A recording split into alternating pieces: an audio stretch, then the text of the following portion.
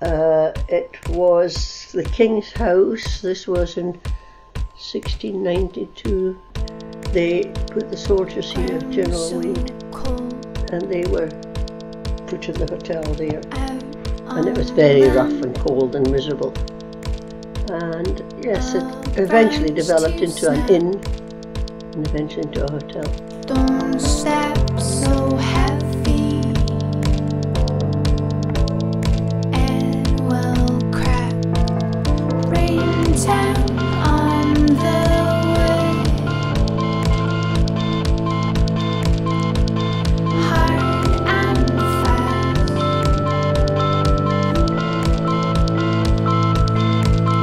and wherever you escape,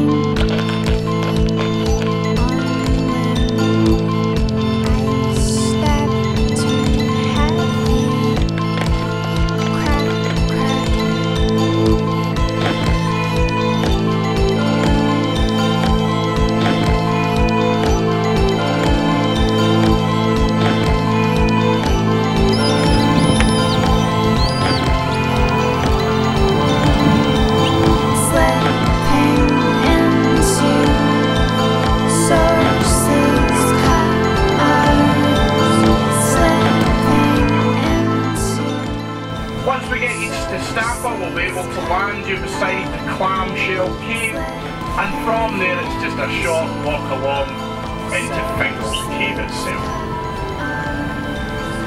At the moment, on the left hand side, the port side of the boat, you can see the island of Iona.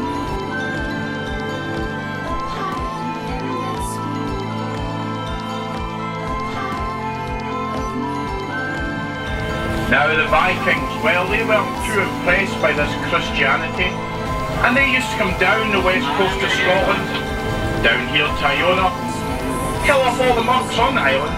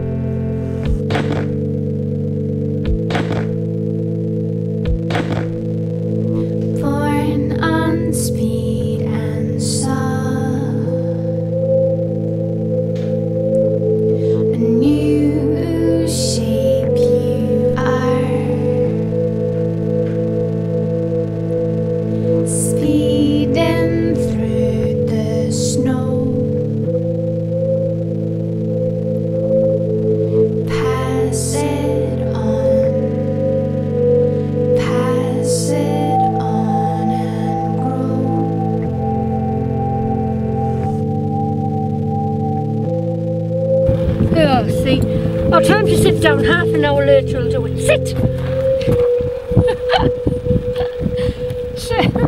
Sit down.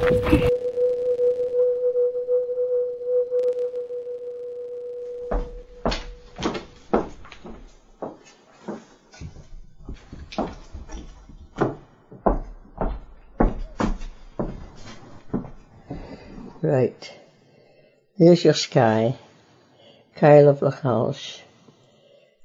You're coming from here, Invergary, and when you come back from Skye, or before you go to Skye, go up this road, back down to Lochcarron, and go up here and go over this road to Bulloch. And there you've got the Applecross Hotel, and they've got benches outside, and you sit outside at night and you can see all of the Skye. It is absolutely beautiful. And if you want to walk, you put your car there, and you've got seals there, and the animals are beautiful. But that road is really worth taking. It's called the Bulloch. Just after, not this road, the one that goes across. And if you can get into the Applecross Hotel, but I don't think it'll be fully booked. It's a very small hotel, just a few. But it's absolutely gorgeous there. And much quieter than Skye. That is Applecross you head for, just in case you forget. Applecross.